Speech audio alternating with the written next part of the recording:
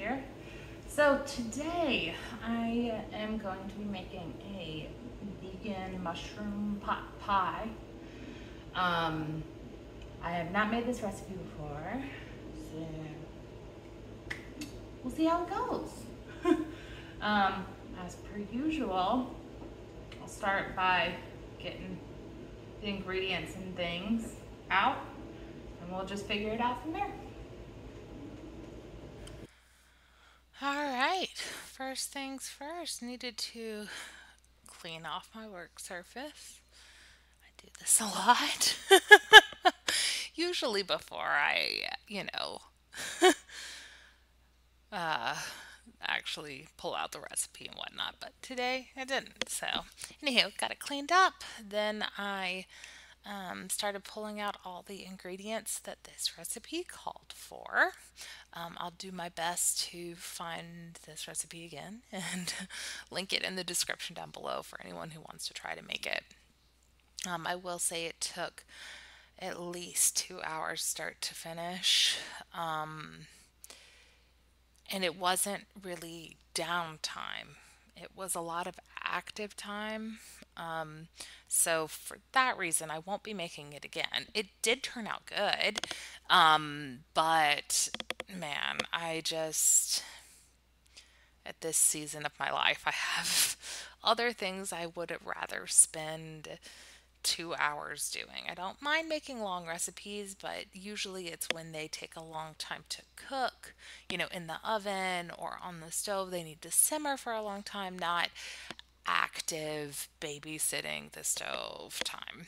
But anywho, the first step was to get started on a broth, and this broth called for one stalk of celery cut in half, and then half of one carrot as well.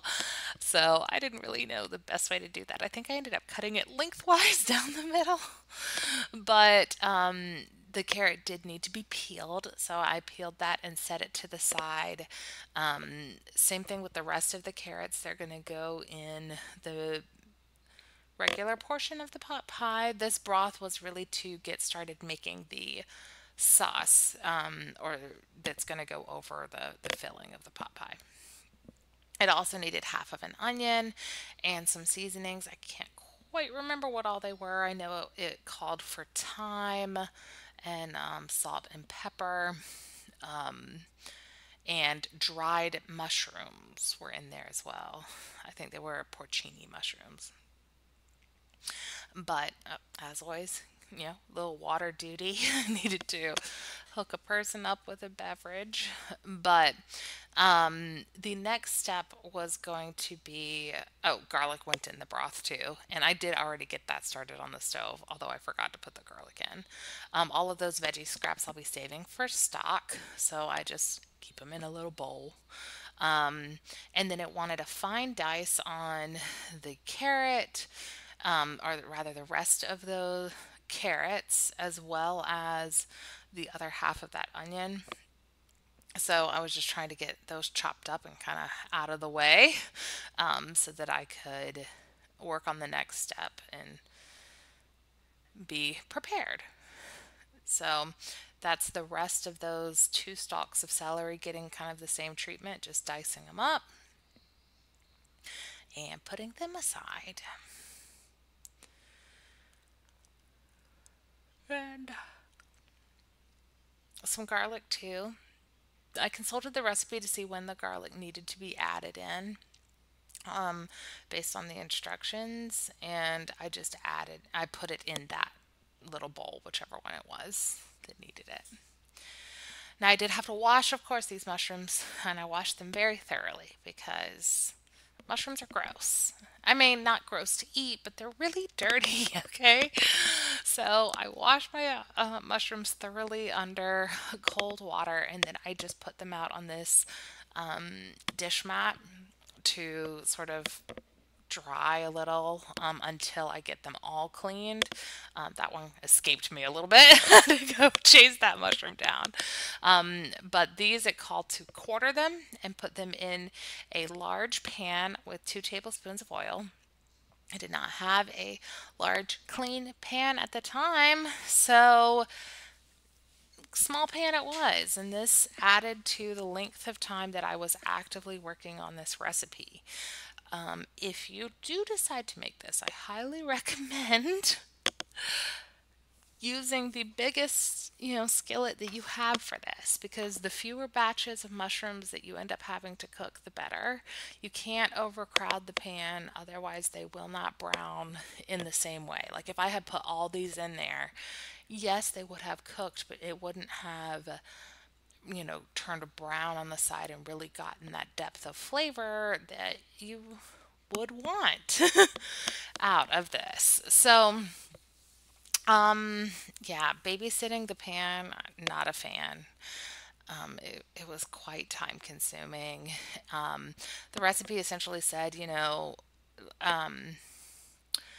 put them in a single layer, wait 5 minutes without moving them around. And then, pardon me, I'm yawning. It's late. It's late now. It wasn't late when I was making it, but it's late now. Anywho, wait 5 minutes and then turn them again and wait another 5 minutes. It was incredibly fiddly getting these things to turn and face, on a new direction. It was good. It's just this recipe is annoying. So there I am, patiently waiting with more olive oil because I know that I'm going to need to replenish that for each batch because the mushrooms that I'm putting in there do use up olive oil, or not use up, soak up. And I added salt and pepper to each batch as well. The salt helps draw the moisture out of the mushrooms, and pepper for flavor. And then I made myself a beverage. I think it was coffee, could have been tea though. But needed a little something while I'm sitting there waiting. And honestly, 4 minutes of wait time, just it's not enough to do a whole lot by the time I got them all arranged on there. So I just ended up standing. Adds to my irritation of making this, to be honest. So, oh well, here we are, being patient, waiting. Now the broth in the back, you might be able to see, is really boiling, and I was supposed to put a lid on that, but I forgot until just then. So I went ahead and got a lid on that. Um, Now there were two types of mushrooms that I used. The recipe definitely called for three, but I could not find whatever the other option was at my local grocery stores. That was a little dance party. Probably the Ninja Turtles theme song again. But um, I did get baby bellas and shiitake were the kinds that I was able to find. And the shiitake were already sliced, so I just washed them off good anyway. And then I just put them, sliced here in the pan, which did make it easier for flipping. The ones that it asked me to quarter were actually the most annoying for flipping because they ultimately had, a curved surface and then two flat sides, and they just didn't want to. They didn't want to behave. But anyway, I waited out the mushrooms and their cook time, and I sampled it. It tasted good. It's always good to taste your food. Make sure that it's not, under seasoned or gross. And then just waiting some more patiently. This recipe really tested my patience, I'll say that. And I think I was making lunch at the same time. We ended up having sub sandwiches for lunch. So I put the rolls in the oven to toast a little. There I am, just checking on them. And now it was finally time to work on the other vegetables that are going to go in this pot pie. So I added the carrots and the onions and I think that garlic to the, pardon me, to the pan. This is the same pan that I've been cooking the mushrooms in. I'm not about to dirty a whole bunch of dishes. And then after the onions were softened, I added the celery. I realized at this point that I had let that stock in the back, the sauce, just reduce way too much. So I had to add some water to that. And then the recipe had suggested that I throw out the carrot and celery and bay leaves that were in that broth, but I didn't want to, so I added them to my bowl to make stock with. And then all the dried mushrooms, which are now rehydrated, I pulled off and put on my cutting board, and I chopped them up real fine and added them to the pot pie, which was part of the instructions. Made a basic roux using olive oil and flour, and then added all the stock to that. Stirred that up really thoroughly so that we have a nice sauce. Consulted the recipe again just to see what we needed to do. And then I added all my mushrooms and vegetables, other vegetables rather, to the pot along with at least half, maybe 3/4 of that bag of frozen peas.